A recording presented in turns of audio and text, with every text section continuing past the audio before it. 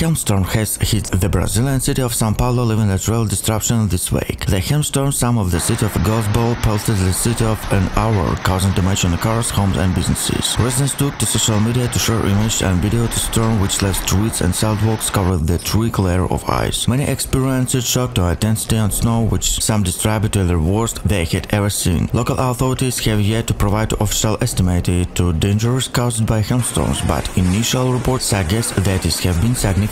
Emergency services were inundated with the calls from residents reported damage to their homes and vehicles. The hailstorms is believed to have been caused by a cold front that moved into the region, bringing with it strong winds and heavy rain. While the forecasts have warned that more strong may be one of the way and have urged residents to take precautions to protect themselves and other